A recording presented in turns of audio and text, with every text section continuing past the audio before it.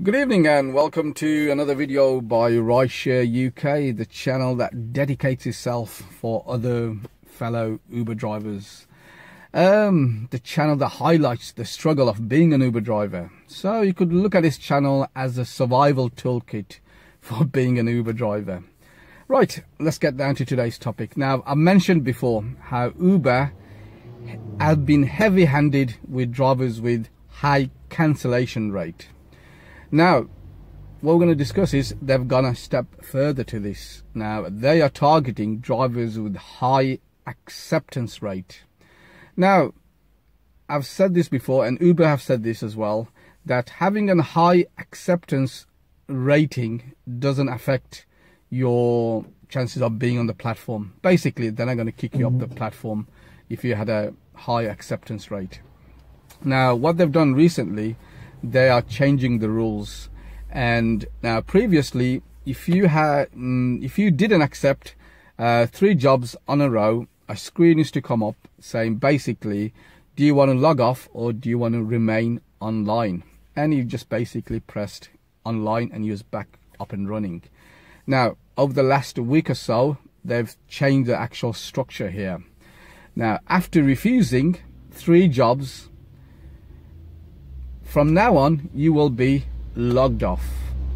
Now, the screen you're confronted with is the actual screen that is when you actually log on to the system. So if you install the Uber app as a driver, you need to put down your email address and your password.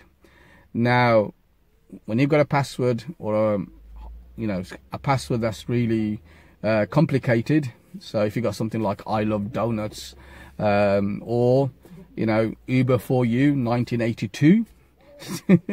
Now, putting all that in can be quite dangerous if you are driving and trying to put the whole thing in.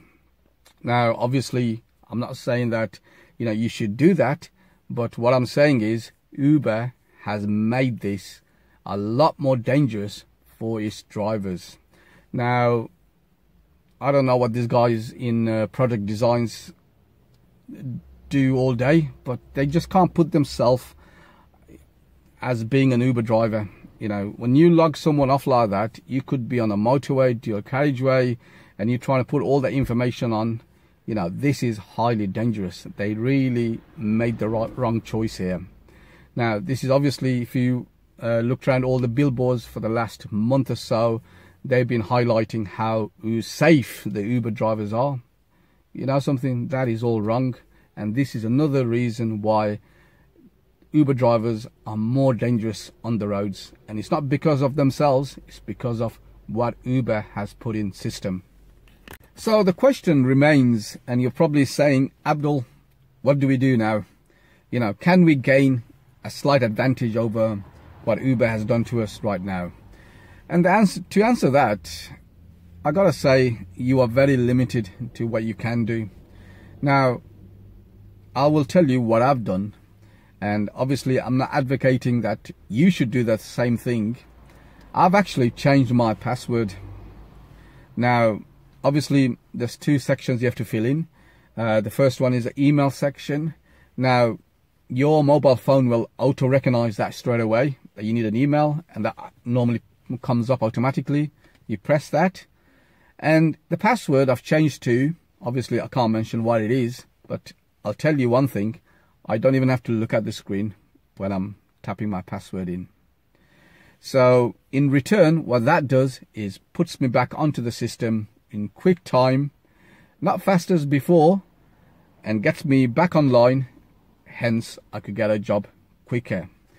Now, this is something Uber has decided to do indirectly, sort of punishing us drivers for refusing work. And we don't actually refuse work if it's close to us. This is affecting me a lot because I basically don't run for any jobs that are more or less a mile away. So, I need to be back online quick as I can.